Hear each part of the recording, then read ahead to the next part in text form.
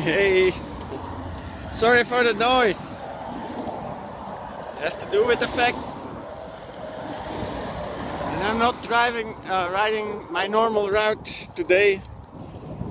Oh my god, it was wind still and now the wind is picking up. Yeah, and that's when everything got haywire and the sound became really horrible because of the wind. And it had been pretty not too windy, and then when I wanted to vlog, the wind picked up. So uh, let's do this here. Anyway, I was just telling you. Well, I was at that time telling you that I took another route, and it had everything to do with helping out people. Um, so my colleague had to take his truck to the garage. And since I'm always riding to work with my bike, and it's just a small detour for me to put it in that specific garage, I took it with my bike inside in the back. And then tomorrow morning, I will ride my bike to the garage and take the truck to work again with my bike in the back. And basically, it's to make things easier for the people at work and for me too, because if I didn't do that, I would have probably had to take my truck, follow him, and then take him back to work, and then take my bike and go home anyway. So it was only logical that we should do this like this. Anyway, having said that, I told you about the fact that there was a lot of speculation lately about the guy that's going to retire and who's going to take his place and so forth. And in that story, other questions were asked of me particularly.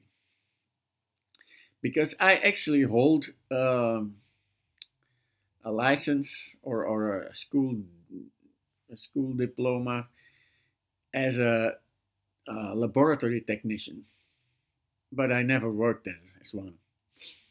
And everybody is telling me, why don't you work as a laboratory technician? And if I had a diploma like you or a certificate like you, whatever, I wouldn't work here and I don't know what. So a small explanation is probably needed. The fact is that the time when I stopped with my school, it was still for men, for the male population. It was still you still had to go to the military. It was acquired. You had to go. It was a law that was later abolished, and I was, I think, the um, second. I think there was only one generation after me that had to do it. So I was the penultimate. That was the word I was looking for. The penultimate generation. Um, what also happened was that when I came out of the military, they weren't in need of too much laboratory technicians. So when I came out and I came on the market for a job, they actually told me simply that, you know, you're out of it 1 year, you haven't done anything in it, you don't have any experience. We can take people who have experience or either people who just left school and are still fresh with the knowledge in it. So we're not going to give you a job.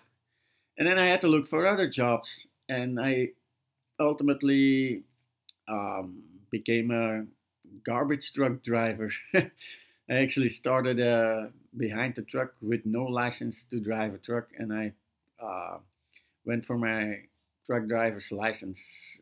I think a half year into my career, if you can call it that, and that's what brought me to this point at this moment. So I actually am not working as a lab technician because I didn't get the chance to. But hey, still I'm fairly happy with my life. The problem is that I'm now more than 20 years with this company and more than 18 years doing the same job that I'm a bit tired of that job, that I have a bit stressed because of the changed because of a lot of changes that took place, and hoping to get this other job. And but for the rest, it's a regret, but it's not a very big regret. So anyway, that's what I wanted to tell you. And I hope we see each other again tomorrow. And I might wanna take, that microphone I use for my main channel. I might have to test it out in the wind, see if that goes better. But I don't know if I'm gonna do that tomorrow. Anyway, see ya.